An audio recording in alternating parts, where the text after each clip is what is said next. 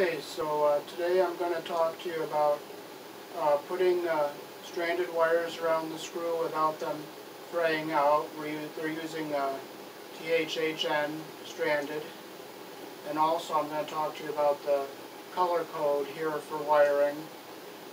And here in the United States where I'm born, the only colors that are acceptable for neutral is a white wire or a gray wire. Black, blue, and red are your live wires with 120 and 208. And with the higher voltage 480, 277, brown, orange, and yellow are live, and gray is the neutral. But you'd always want to check the voltage before you hook up anything to it, because red and black could be used on 480.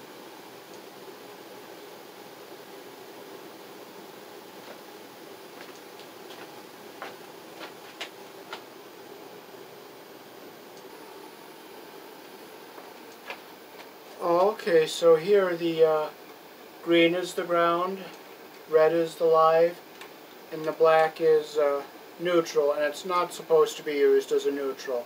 So we're going to show you how to mark it. You can buy white electrical tape.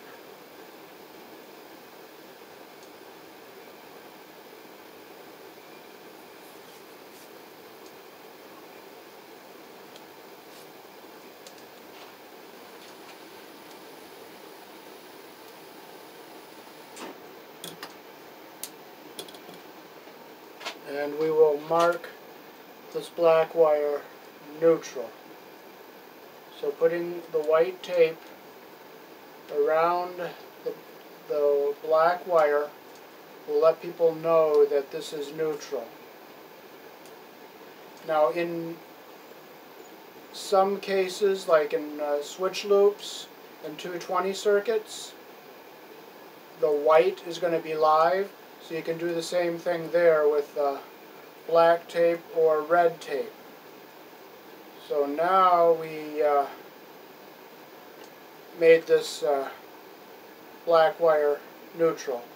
So now I'm going to show you how we hook the outlet up.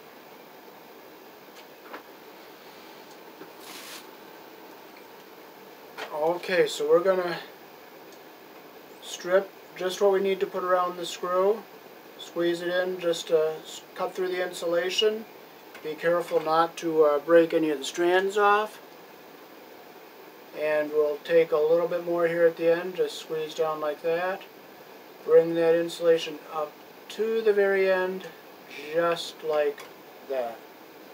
And we'll do the same with the live wire here. Strip what you need to put around the screw.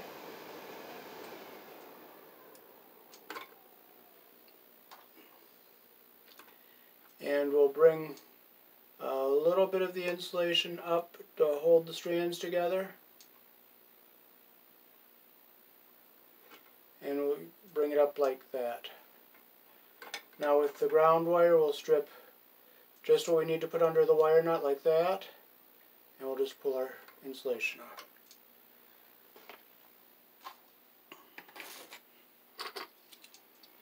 Okay, so now there's 4 screws on each side of the outlet, so we're going to turn in the screws that we're not going to be using.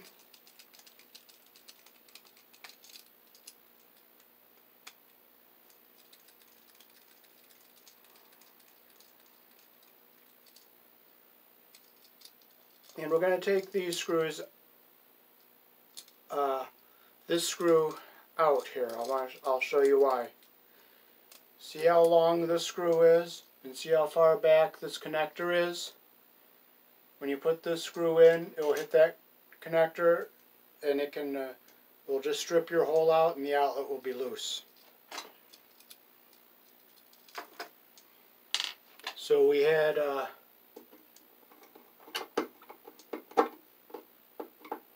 shorter screw cut to hold the outlet in. Okay, so we're going to hook this outlet up. Okay, so the red is our live wire.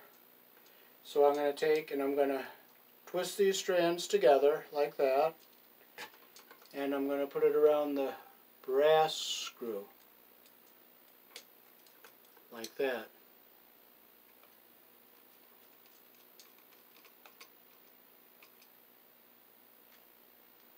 See how those strands all stay nice and together? Now we'll do our neutral wire. I'll twist my strands together like that. And we marked this black wire neutral. So we're going to put the wire around the screw like this.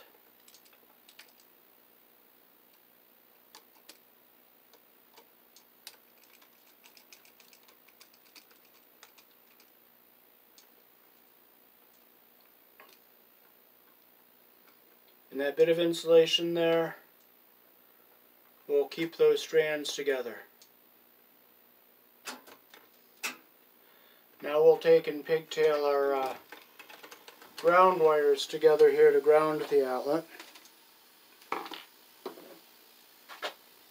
And ground it to the green screw in the box. So we'll twist them together.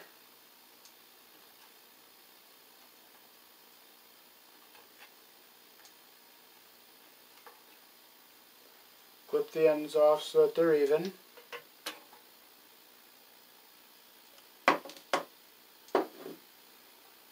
And we will pigtail them all together. We'll get the strands even with the end of the solid wires there like that. And we'll put our wire nut on.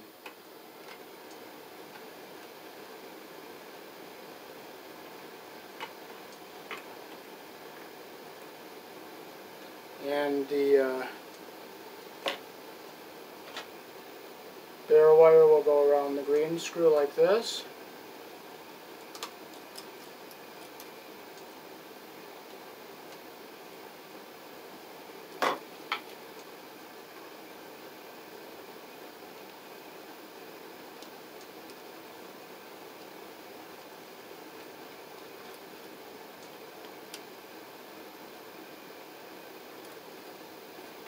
Now you don't want to have too much sticking out the back here because you don't want it to touch a live conductor.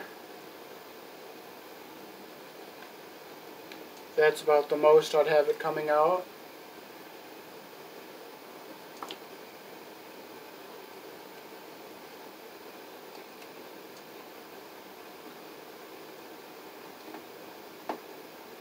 And the longer screw can go in the bottom because there is nothing there that it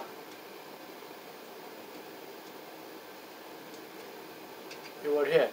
But on this one, you'll hit that connector, and that's why we cut a short screw for that.